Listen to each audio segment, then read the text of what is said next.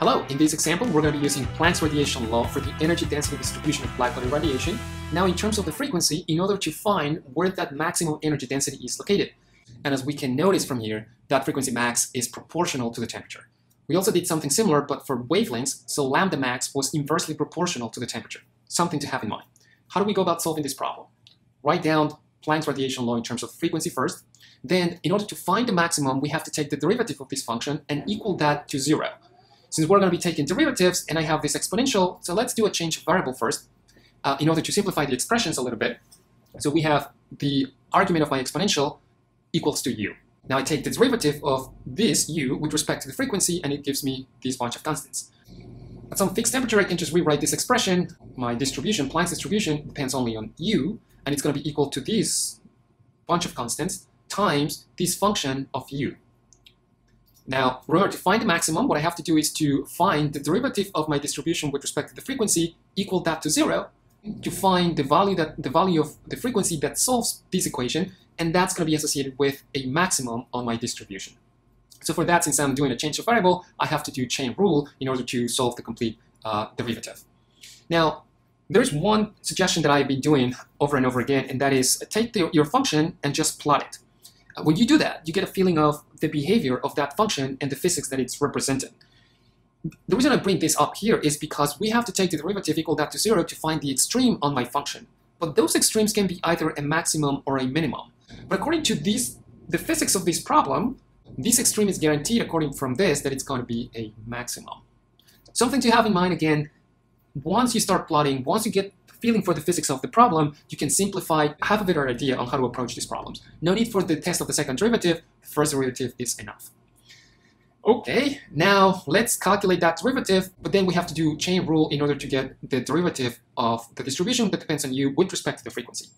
So we have already all those elements, we have a bunch of constants, I know what is the value of du versus du with respect to the frequency, and that's this bunch of constants, and then I have to take the derivative with respect to u of this part of the function that depends on u.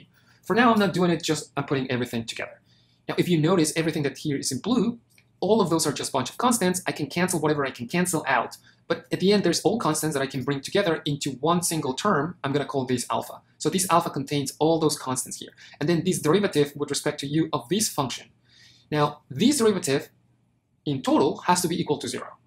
Now, I have a product of two terms equal 0. The possible solutions is that alpha is equal to 0 or that derivative of this function is equal to 0. If you think about it, alpha cannot be 0 because it's a bunch of constants that I know all of them are positive. Even the temperature, because it's absolute temperature, cannot be a negative number. And all of those being positive numbers, when you multiply them, divide them with one another, they cannot be 0. So the only other solution is that the derivative is equal to 0. So let's take the derivative of this function, which you can take as a product of two functions, u to the power of 3 times all this to the power of -1. The derivative of that product is going to be equal to this expression, and that should be then equal to 0. Again, the bunch of constants cannot be 0. The derivative should be equal to 0. Now, this expression, this is the one that you cannot solve analytically. You have to solve this numerically. So you can use either your calculator, you can use Excel, you can use Mathematica, you can use any software that can help you solve this numerically. Let's bring Mathematica to see how we can do that. By the way, suggestion, again, plot your function so you have a good feeling about the physics of your problem. Here I'm plotting Planck's distribution in terms of the frequencies at different temperatures. And you can see that if you follow the maximum, as the temperature goes down, the maximum is shifting to the left, to lower frequencies. And if you increase the temperature, then the maximum is shifting to the right, larger frequencies. So the frequency that gives you the maximum in your distribution, yes, it's directly proportional to the temperature, which is what we wanted to find. So now I have that correlation between the result and visually looking at my graph, effectively the distribution is going like this. It has this relationship. I want to find exactly the values and not just the proportionality, and that's why I'm doing all this problem. Okay, in Mathematica, you can also use, since we already brought it up, you can use that to calculate the derivative of the function that we have. So that was this derivative with respect to u of this function. This is what I'm calculating here. And then that's for you to check that it is exactly the same value that you got when you did it by hand. Now, this expression will have to be the one that you're solving. You have to equal that to 0 to make sure that this is your maximum, right? That gives you already your maximum. So let's solve for u to find what value of u gives me the maximum in the distribution. For that, I can use this function and solve, and the syntax is what is the expression that I want to solve, and for which variable I'm solving. Now, the expression is the derivative that I got should be equal to 0, and please note that I have this double equal. It's not expression equals 0, it's expression equals 0. That's the syntax that you have to use in Mathematica, then with respect to u, comma u. And then when you do that, it suggests you to use this other reduce function for complete solutions. Okay, but it's giving me this solution that u is equal to this value. This is the value that when you plug it back in this expression, that's going to give you equal to 0. Okay, but let's use that suggestion that Mathematica is telling me about using reduce. So I use the function reduce of my expression, which was the derivative equals 0, so equals 0, and I'm adding this other condition that u has to be positive. And from the definition of u, that should be clear that u must be positive. And I'm solving for u. That's the meaning of that syntax. And then, yes, I got exactly the same value.